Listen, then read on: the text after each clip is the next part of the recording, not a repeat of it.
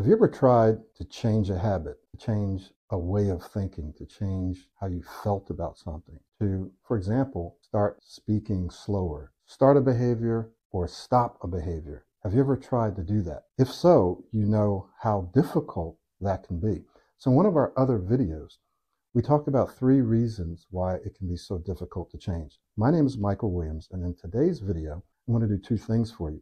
I'm going to give you a brief review of those 3 reasons, and then I'm going to provide you with a solution that addresses one of those reasons. So let's do a brief review of the 3 reasons why it can be so difficult to change. Well, the first one is habit. You and I created a pattern, a habit of doing something, and so it's automatic, and so it can be extremely difficult to change. The second reason can be beliefs, and often false beliefs. So we believe that something is true. We believe that we should do something in a certain way, or we believe that we shouldn't do something. And so those beliefs lock us in to that behavior. And so it's very, very difficult to change, even when we want to, if we have those false beliefs or those beliefs beneath the surface.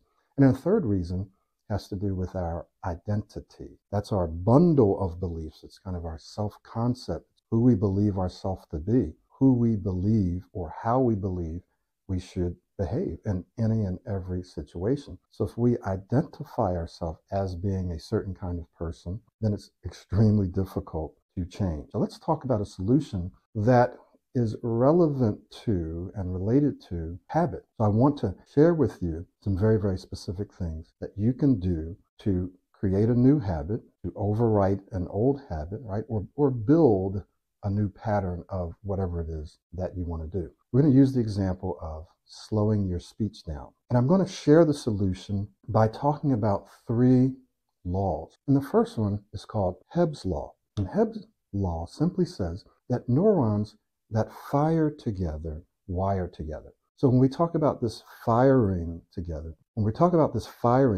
what we're actually saying is that those neurons are communicating with each other. They're passing data, it's passing information between each other. And this data is what tells the different parts of our brain and body to do certain things. And so within our brain, we create a network of neurons that are communicating with each other, passing data that determines pretty much everything that we do, everything that we think, right? That determines everything. So in other words, if you and I want to slow our speech down, and so we give our brain a command, we say, I want to slow my speech down. We have to figure out, how do I slow my speech down? What does it look like? What does it sound like? What does it feel like when I'm slowing my speech down? And then we have to repeat.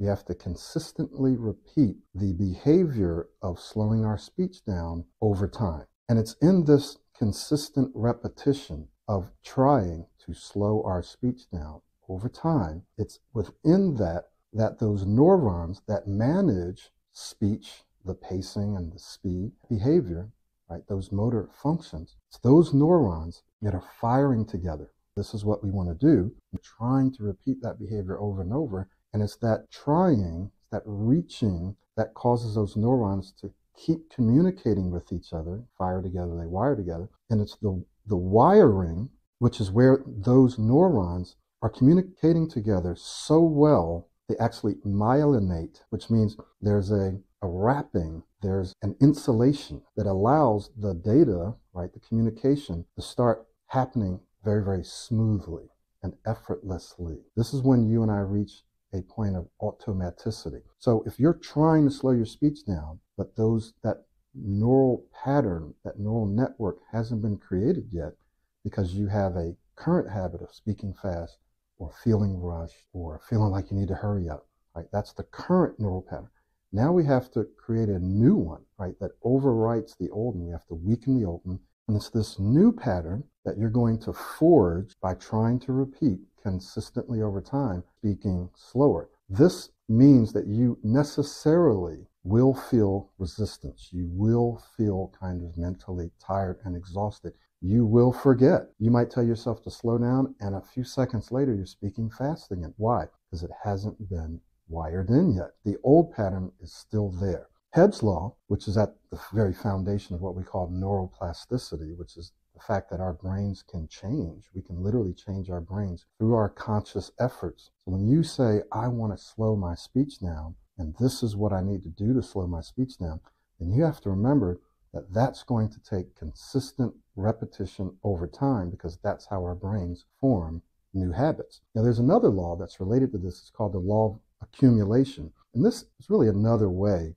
of expressing Hebb's law. And it says that everything that you and I do accumulates. So as you and I tell ourselves to slow down, as you and I try to slow our speech down, as you and I create more and more opportunities and experiences of trying to slow our speech down and of slowing our speech down, all those experiences begin to accumulate. They begin to build up, and they keep building up until one day, all of a sudden, you find that you are consistently and automatically speaking slower than you used to. So this is very important to remember Hebb's law and this law of accumulation. If you're not out there creating and building up experiences of you trying and of you practicing and telling yourself to slow down and forgetting and remembering, right? You keep doing that, but after a while, you don't forget as much. You remember more, you're able to do it longer, and you don't forget as much until it starts becoming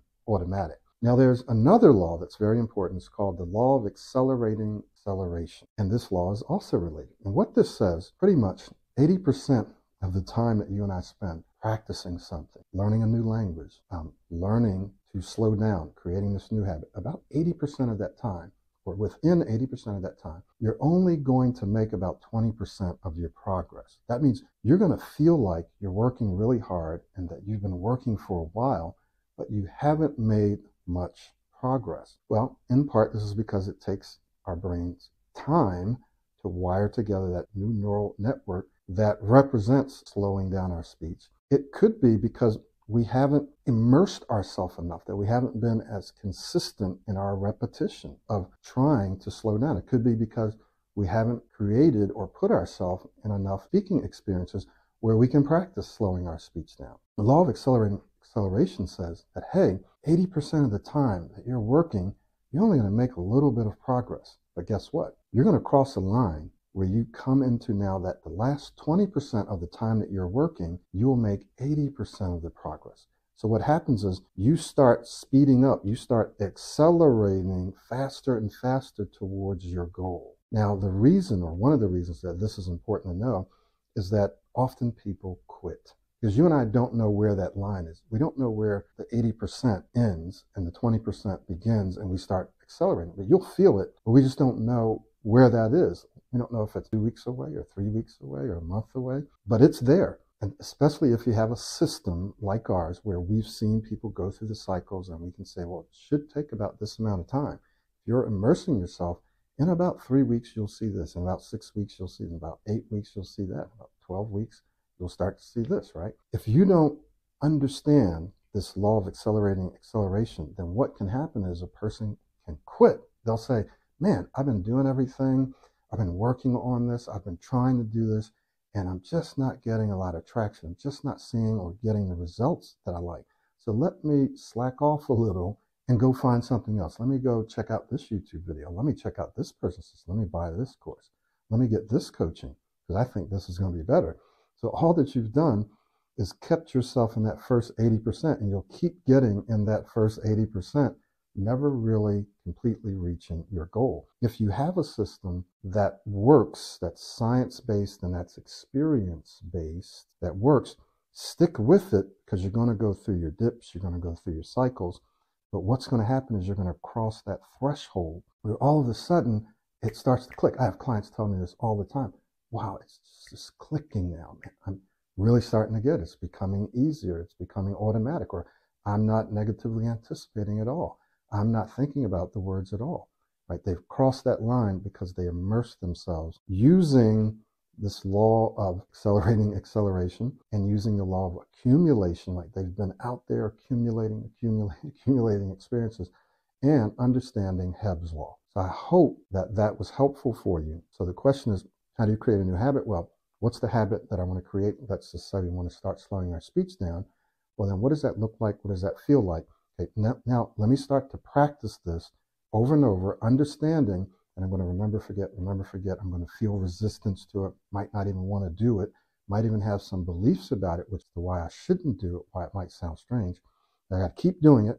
And because of Hebb's law, because of the law of accumulation, that the more I accumulate and the faster I accumulate, the sooner I can get past that 80% and get into that law of accelerating acceleration, where I now move into the 20%, where I start to speed up and move faster and faster towards my goal. Thank you so much. If you like this video, like it, share it. If you want to work with me, work with us one-on-one, which will accelerate your progress often by more than 10 times. When people work on their own, often it takes them 10 times longer, years, to get to the same place that they can get to with us in just a few months. You want to upgrade your career, you have interviews coming up, you have important meetings, presentations coming up.